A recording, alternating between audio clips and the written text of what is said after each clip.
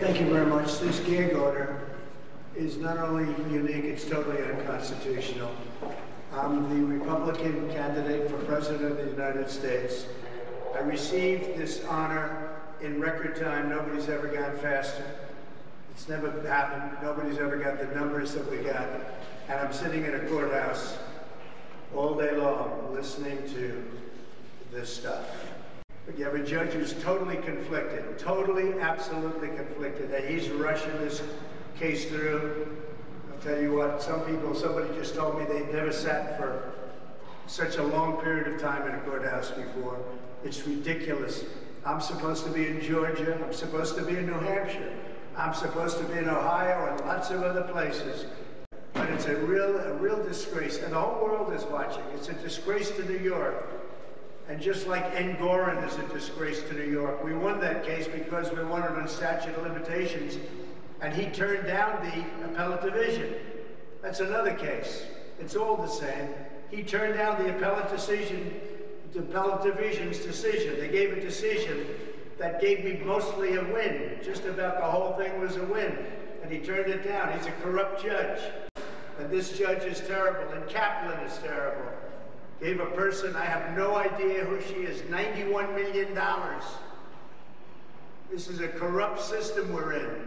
Inside Donald Trump's prison cell, the surroundings are like any other small, enclosed space. The walls are gray concrete, and a narrow cot with a thin mattress is the only piece of furniture. A tiny metal sink and toilet combo sit in one corner, while a small barred window allows a sliver of natural light to filter in.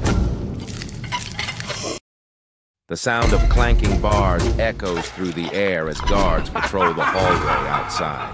What? What is... President Trump is 76 years old. He will die in federal prison.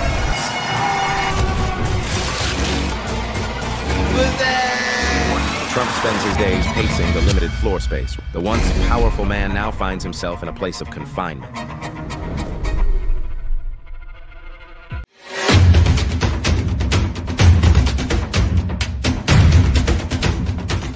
If we actually wanted to trust the science, we'd see the gray wolf has actually made progress in the recovery, but also that wolves in the northern Rocky Mountains are being killed in dramatic numbers, even the celebrated Yellowstone National Park's gray wolves. And why? To protect livestock? Wolves kill 9 out of every 100,000 cows in America. Wolves overwhelmingly feed on deer and elk, not farm animals, and prefer habitats with high forest coverage. Dogs kill twice as many cattle as wolves and 13 times more sheep. In Colorado, where wolves were recently reintroduced, so far they have killed 1 calf. Yet we don't say that all good dogs should go to the gravel pit when dogs kill twice as many cows as wolves. Premature listing not only hinders wolf research, but in this environment it puts a nationwide target on gray wolf packs. I love my dog. I've seen the emotional complexity of canine consciousness which they inherited from their ancestors. If you love your dog, thank a wolf. Wolf families are more like human families than almost any other species. They mate for life of their partner. They keep their children in the pack until they're old enough to look for a mate. Please read Farley Mowatt's Never Cry Wolf to see just how intelligent and charismatic these animals are. I'm just going to display my full ignorance and have my juice here, because Washington State Republicans are next level SHYTE. Seriously, it's good.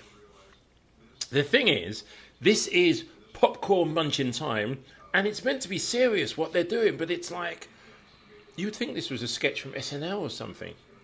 We do not want to be a democracy.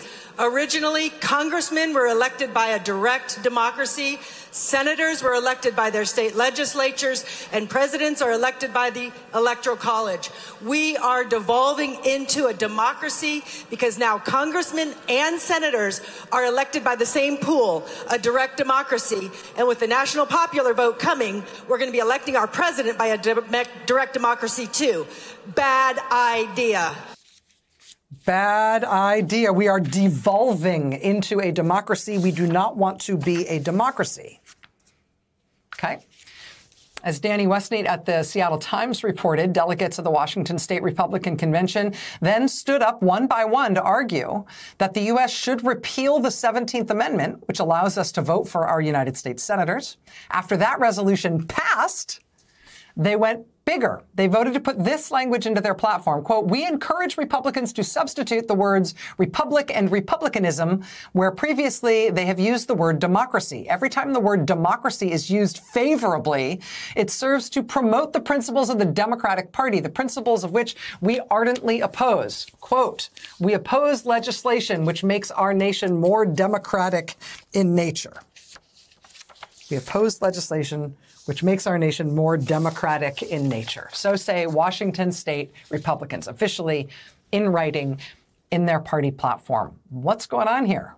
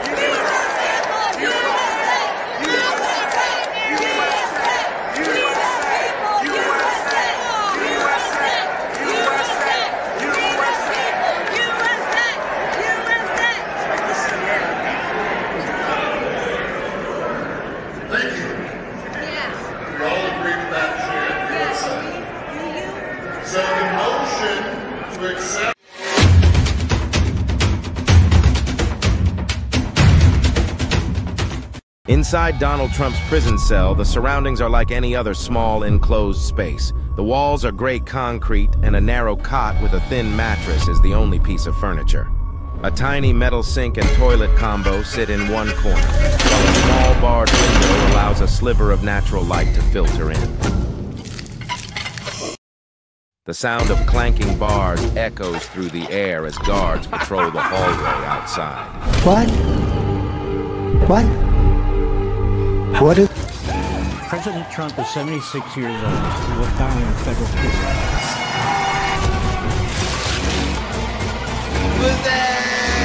Trump spends his days pacing the limited floor space. The once powerful man now finds himself in a place of confinement.